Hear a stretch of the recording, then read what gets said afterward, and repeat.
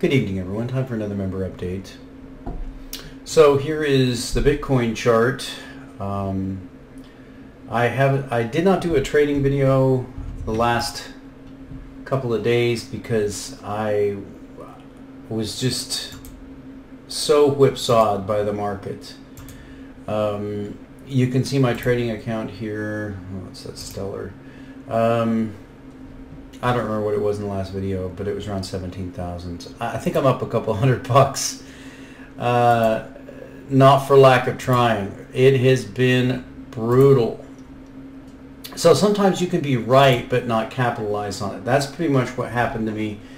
Remember, I called 13,000 going to be the bottom, and I did have my scaled in buys around that price, but unfortunately kind of overthought things and over traded, if that makes sense. There's a lot of mistakes.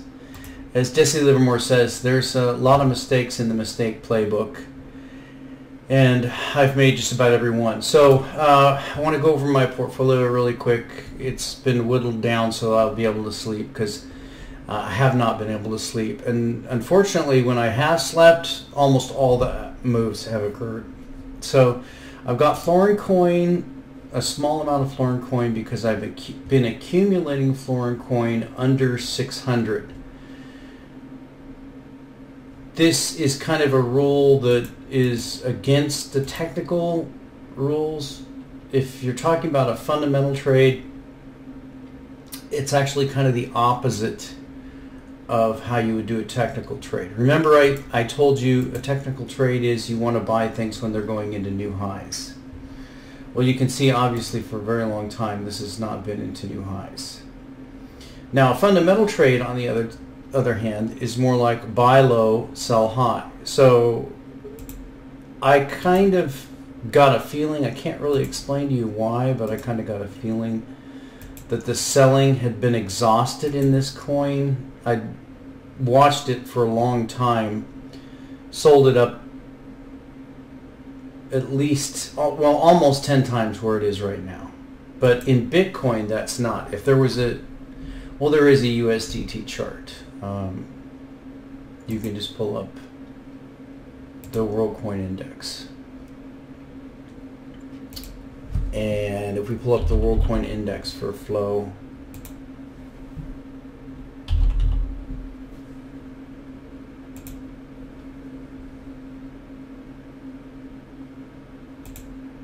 and you take a look at the long term, you can see it's actually in a pennant. So that's very surprising. Well, what is this is due mainly to the action of Bitcoin, because again, it's denominated in Bitcoin. So I would say undervalued relative to Bitcoin. This is about the price roughly in Bitcoin that I had accumulated. I think I had like 4 million of this at one point, which I unloaded through the course of this bull market. So I'm beginning to accumulate that. I also began to accumulate library credits. And much to my surprise, earlier today, we just had a huge blast off in library credits. And I actually sold right into this spike, which seemed to me just kind of ridiculous. So you can see I have 0 I have to add to get back in. But that kept me from being negative, considering that I had built a very large position in Stellar and was just not able to hold it. Now, my theory was that based on the technicals of this chart, also based on the action of both Ripple and Litecoin, that Stellar was going to get a run. Also Ethereum and Dash, that Stellar was going to get a run. It just didn't get a run. Stellar and Next are two that I've been watching, waiting for a breakout to happen, and it just hasn't happened on my watch. So I had to cut this position down in Stellar. I had to cut it in half, and that cost me dearly. But you have to be able to sleep at night. So let's look at what's happened to some of these coins. Again, the action in Litecoin has been amazing. I had a buy at 150. I got in, I got shook out. And that's what happens when you play a very, very tight game. It's very easy for the market to shake you out. I should have added to the position and added all the way up. That was a tremendous bull run. It might not even be over yet. So I was waiting on Ripple to do the same thing for a long time. I've been watching this coin for a very, very long time. And today was the day. You can see we got a nice breakout right there, 0.28. If you remember, I talked about Ripple in an earlier video. You can see that in the USDT chart, the high 43, we're currently at 37, so a nice cup and saucer formation there. What's my theory on this? Well, I think that Bitcoin is just sort of spreading to everything. There's our market cap for everything, 489 billion. This IOTA trade has been giving me fits. I've got half the position I had before. I did fantastic the first day. I bought in, sold, bought in again, sold the first few days, and now I'm back in a half position, but it's just not acting right. So I'm probably not going to do anything more. This account is about at the same place as it was. So for all the trading I've done, which, by the way, let's see on trading tier status. So my 30-day trading volume is 44 Bitcoin. 44 Bitcoin at 10,000 is 440,000 at 17,000. So that's, yeah, I've traded about $600,000 in cryptocurrencies in the last month. So that's a lot of trading. So yes, I'm complaining because I should have a lot more money in my account, but at the same time I'm pretty happy that I haven't lost more because I've been going through some serious whipsawing. So hopefully tomorrow morning I can do some more live trading. It'll be an active market, but I'm going to put it to bed with this position. I feel comfortable with 14,500 in USDT, 0.05 in Stellar, 0.09 in Florin because it's so low in price, and 0.02, just 0.02 in Bitcoin. So that's something I can sleep on. So again, what is coming up here with the coins?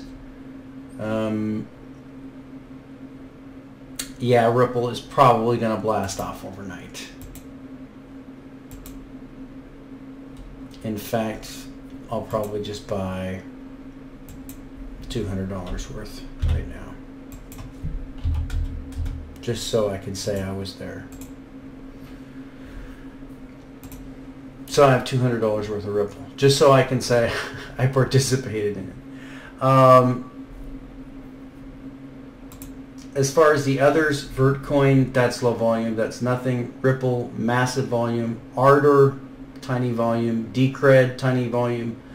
Litecoin, will it continue up? Well, you can see it's almost 0.02 Bitcoin. That's a pretty big change. As far as the rest of them, there really isn't anything going on. So I'll try to cover the rest of them and what I'm doing tomorrow morning. Hopefully I'll be able to do a trading video. So let's get to some fundamental analysis with silver. It's on the 30-year bond chart, but let's jump over to the silver. We're going to come back to this chart.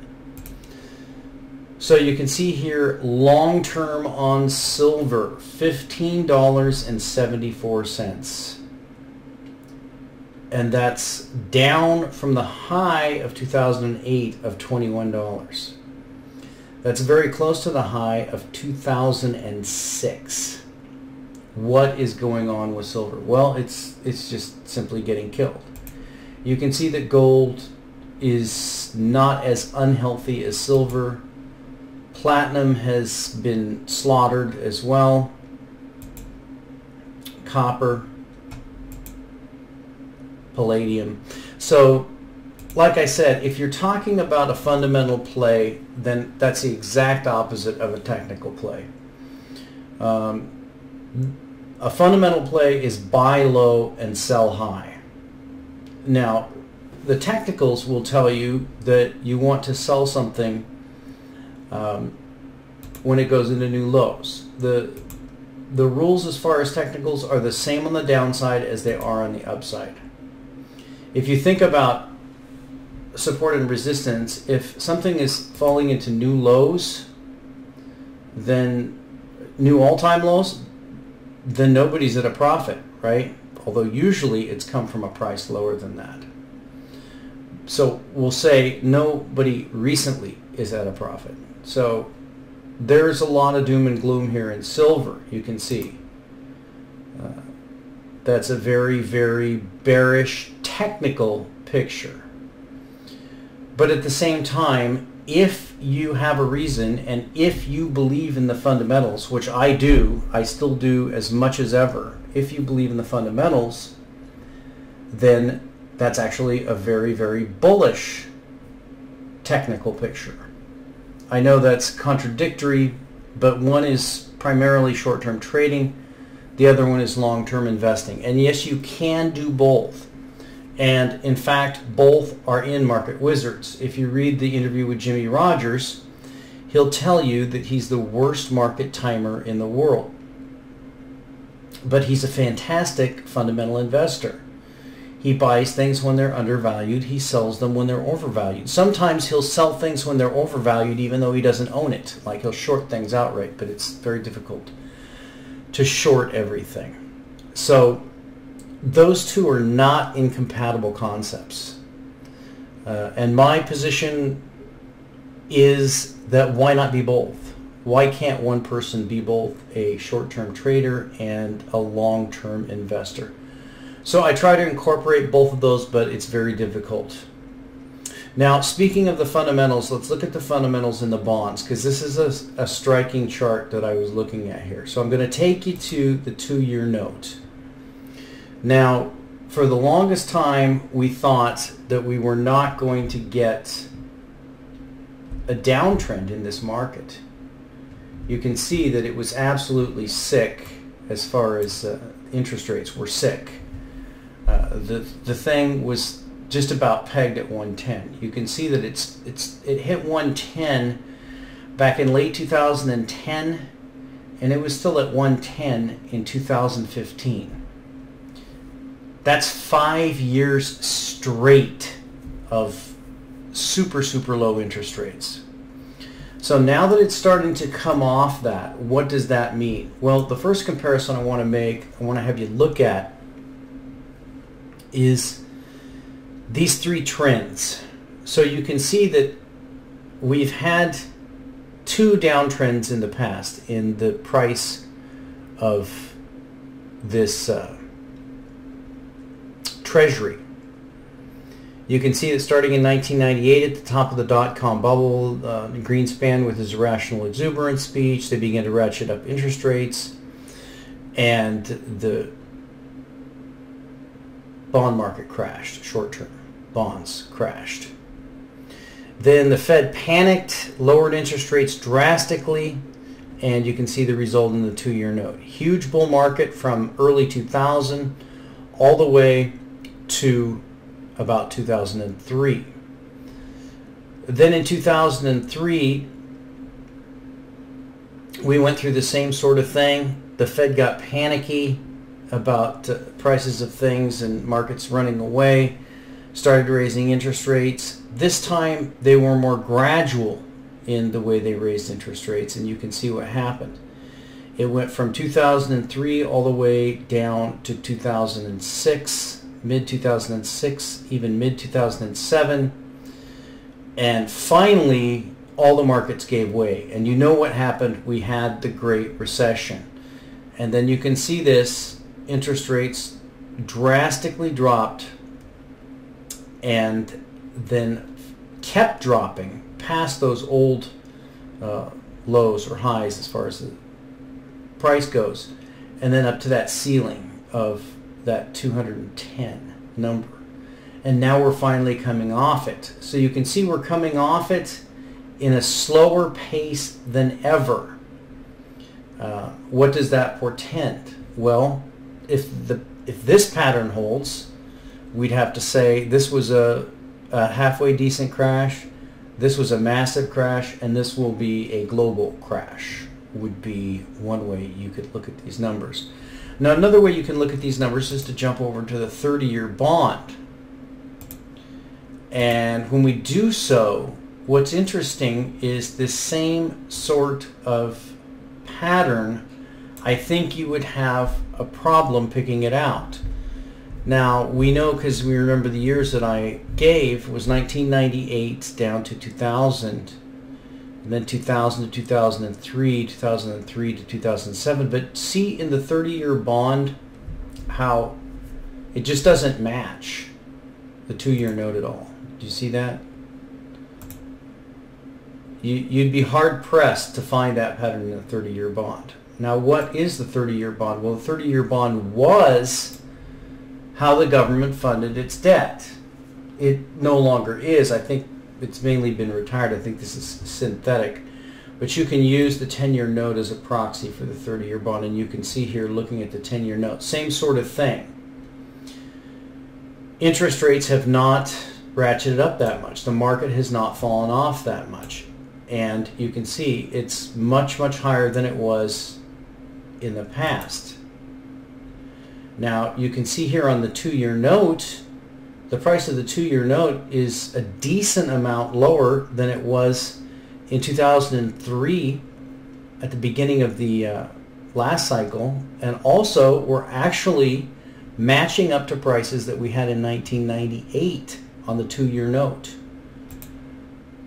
Now, if you compare the 30-year bond, you can see here in 98, we're nowhere near those prices. Well, what does that mean? Well, the first thing it means is that they can't let it rise. And this is the reason why, the national debt. Here's one from Washington Examiner just a few hours ago. Meet the new debt ceiling, $20.493 trillion. Federal government is bumping up against the new borrowing limit, one that was imposed at the end of Friday. The debt ceiling was suspended for about 3 months in September, which allowed the federal government to borrow as much money as it needed during that period. The government borrowed more than $500 billion in the last few months when the ceiling was suspended.